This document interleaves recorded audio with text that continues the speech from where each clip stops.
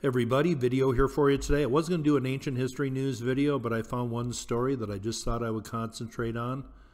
And this is kind of a follow-up to a couple videos I did 2-3 years ago. We're going to go down to El Salvador today.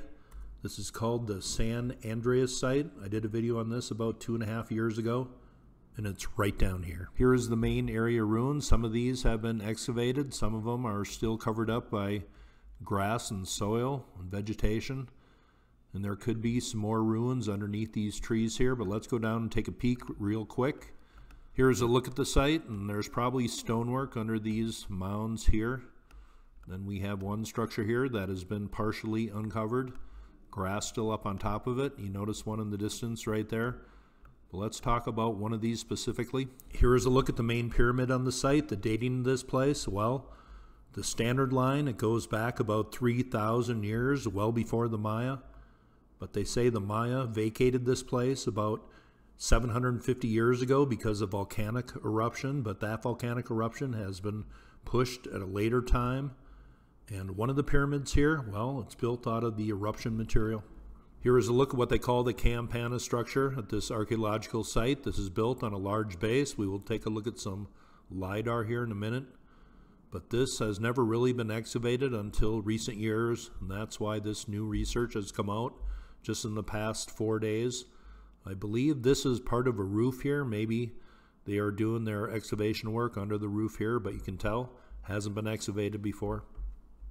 Here's a story that came out about 4 days ago. Ancient Mayans built pyramid partly from ash after catastrophic volcanic eruption. There is a map where this place is located. It says prior research has shown that in AD 539 the Ilopango volcano erupted in an event known as the Tierra Blanca Jovan eruption, and it was a really big one, the largest in Central America over the past 10,000 years, and the largest on Earth over the past 7,000 years. The blast was so powerful that it covered the area around the volcano in waist-high ash for 35 kilometers. It also blew itself apart, leaving behind a deep gash that is now a crater lake. Here is Lake Ilopango that was formed by the volcanic eruption. This is about 5 miles by 6 miles across, or 7 by 10 kilometers roughly. Then in the distance here, about 22 miles away, you have the site of San Andreas, or about 35 kilometers away, but that was a massive volcanic eruption that formed this pretty big sized lake. This story goes into how historians thought it took hundreds of years for the Mayans to return to this area after the volcano, but it says new research says they returned 30 to 80 years after the eruption, and they built a pyramid using the ash, dirt, debris from the volcano. So it had some significance to these people if they built a large structure with the contents or the debris from the volcano. Here is a pic. Or here's a bunch of pics looking at the layers here. The TBJ is the ash layer from the volcano itself. Then up above it you have a late classic floor, so seems like people were living here for quite a while after the eruption. But why would they use the debris from the volcano? Well, it obviously had some sacred significance to them. Here are a few more pics. Right in the middle is that TBJ fill, and that seems to form a perfect layer, so that just wasn't down on the ground, then they built on top of it. That was certainly used for the construction of this place. On the far right, you have cut stones up above the TBJ fill, as they call it. Some stairs on the left, but this was a pretty interesting story. Here's another story I will leave below. A giant volcano didn't stop ancient Maya from taking the ashes and building a pyramid. This is called the Campana Structure.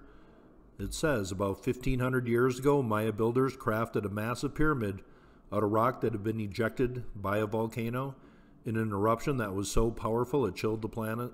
Scientists recently discovered, and I talked about that volcanic eruption in a video about a site that I believe is mentioned coming up here. Now, when I first took a look at this pic, I was a little confused. This doesn't seem to be set in the main archaeological park.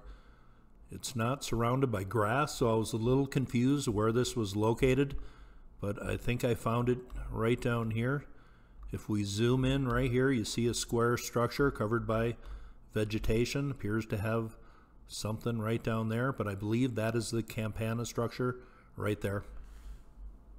They have some of the same pics from the earlier article, they also have LiDAR of the pyramid here. Seems it was built on a large base. It says new analysis of the pyramid located about 25 miles or 40 kilometers from the volcano also revealed that Maya builders mixed cut stone blocks and earth with blocks cut from tephra, rock ejected by the volcano. This is the first evidence that volcanic ejecta was used in the construction of a Mayan pyramid. It could also reflect the spiritual significance of volcanoes in the Maya culture.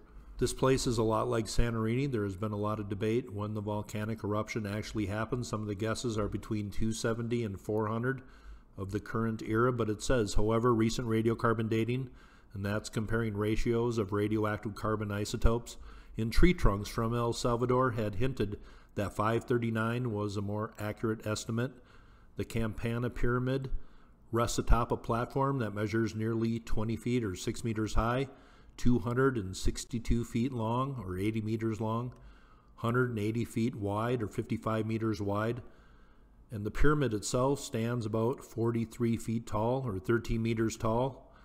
And it says the dating of that structure has come in between 545 and 570 of the current era. And it suggests that people returned to the site much earlier than people had originally thought. Here's a video I did on the San Andreas Site on April 20th, 2019. Hey, right on. But there are some looks. I believe part of this was reconstructed, but I just thought this had a pretty cool original look, and the fact that a lot of it is still covered up today. But there is a look at the Campana structure from that video. A little later in this article, they mention Joya de Cerén, and that is the place I mentioned in my video when I talked about the volcano a couple years ago. They call it the Pompeii of the Americas.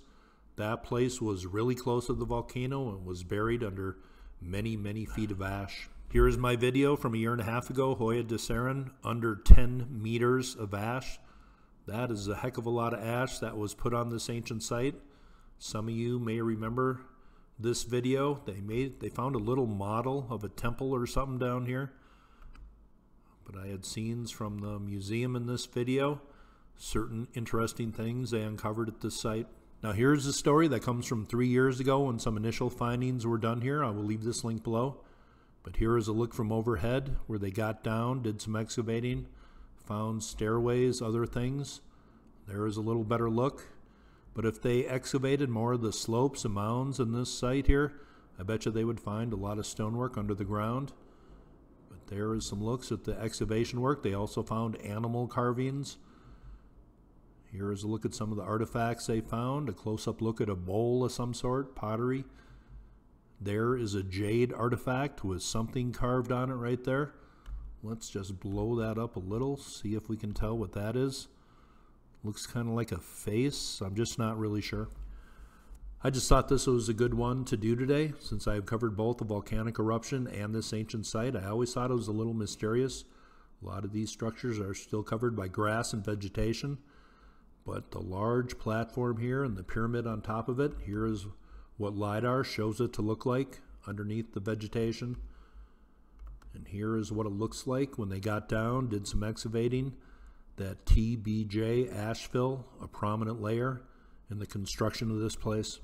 That's a video, the pyramid, the volcano, coming from about 1,500 years ago, El Salvador. I don't talk about El Salvador much, but there is plenty of history throughout Central America, wherever you go.